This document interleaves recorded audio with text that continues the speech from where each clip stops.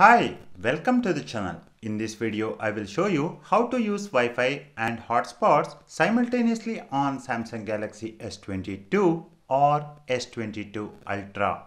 To enable the Wi-Fi hotspot and Wi-Fi sharing, go to Settings. Here, tap Connection, then Mobile Hotspot and Tethering. Toggle on Mobile Hotspot. To customize further, tap on Mobile Hotspot and here Configure.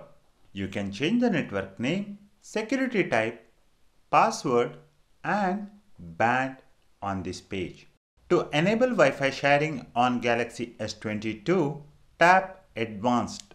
Scroll down. Enable Wi-Fi sharing. If you have allowed auto hotspot, this will be automatically on. Next, tap Save.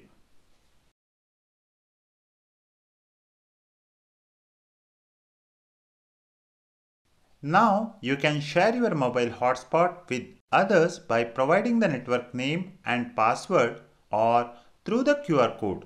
This way you can share Wi-Fi using mobile hotspot.